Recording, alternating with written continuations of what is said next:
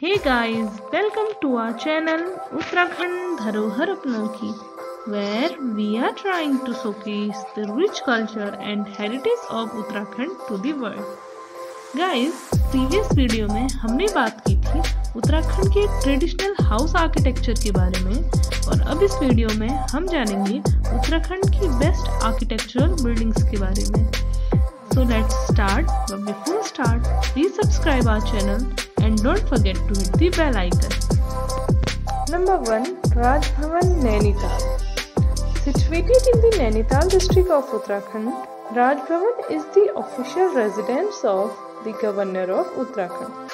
It is a British era building and now a national heritage. इसको design किया था sir Frederick William Stevens ने, जिन्होंने मुंबई का छत्रपति शिवाजी टर्मिनस भी डिजाइन किया था. इसका कंस्ट्रक्शन स्टार्ट हुआ था 27 अप्रैल 1897 को और यह बिल्डिंग बनकर तैयार हुई 3 साल बाद यानी 1900 में. This building is a example of Gothic architecture. इस बिल्डिंग का प्लान इंग्लिश के लेटर ई के समान है. नंबर 2. FRI देहरादून. उत्तराखंड की राजधानी देहरादून में 450 हेक्टेयर में फैली फॉरेस्ट रिसर्च इंस्टीट्यूट की मेन बिल्डिंग कंबाइन करती है Greco Roman and colonial style of architecture को. इसे डिजाइन किया गया था CG ब्लूमफील्ड द्वारा and it was inaugurated in 1929. It is now a national heritage site. As the largest purely brick structure in the world, इस building का नाम Guinness book of world record में भी दर्ज है. IIT रुड़की. उत्तराखंड की कैपिटल देहरादून से 70 किलोमीटर दूर स्थित रुड़की में देश का पहला टेक्निकल इंस्टीट्यूट है IIT रुड़की. इस बिल्डिंग का कंस्ट्रक्शन स्टार्ट हुआ था 1852 में और इसे डिजाइन किया था सर जेम्स थॉमसन ने. इसे बनाया गया है रिनेसांस स्टाइल ऑफ आर्किटेक्चर में. यह एशिया का भी सबसे ओल्डेस्ट टेक्निकल इंस्टीट्यूट है. The building of IIT Roorkee leaves an indelible impression on everyone who sees it. Number 4. Chetwode building. Indian military academy Dehradun में स्थित चैटवुड बिल्डिंग का नाम फील्ड मार्शल फिलिप चैटवुड के नाम पर रखा गया है. यह ब्रिटिश आर्किटेक्चर के हिसाब से बनाई गई है. It was built in 1930 and designed by Robert Torr Russell. IMA का एरिया 1400 एकड़ में फैला हुआ है.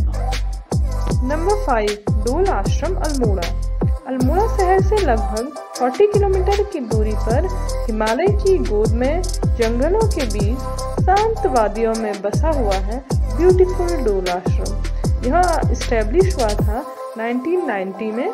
It is a meditation centre. इस आश्रम की खूबसूरती हर किसी को स्तब्ध कर देती है. नैनीताल में स्थित जामा मस्जिद एक आर्किटेक्चरल मास्टरपीस है. इसका कंस्ट्रक्शन 1882 में किया गया था. यह ब्रिटिश आर्मी में शामिल मुस्लिम लोगों के लिए बनाई गई थी. यह मस्जिद जानी जाती है अपने इस्लामिक स्टाइल ऑफ आर्किटेक्चर के लिए. इस मस्जिद का गुंबद और इंटीरियर अरेबिक स्टाइल में कार्व किया गया है, जो कि इसकी खूबसूरती में 4 चांद लगाते हैं. अल्मोड़ा शहर से 19 किलोमीटर दूर स्थित सूर्य मंदिर कटारमल एग्जाम्पल है 10वीं शताब्दी के आर्किटेक्चर का. यह मंदिर अपने यूनिक आर्किटेक्चर स्टाइल के लिए जाना जाता है. यह कत्यूरी शैली में बनाया गया है. इस मंदिर का फ्रंट ईस्ट की ओर इस प्रकार बनाया गया है कि सूर्य की पहली किरण शिवलिंग पर पड़ती है.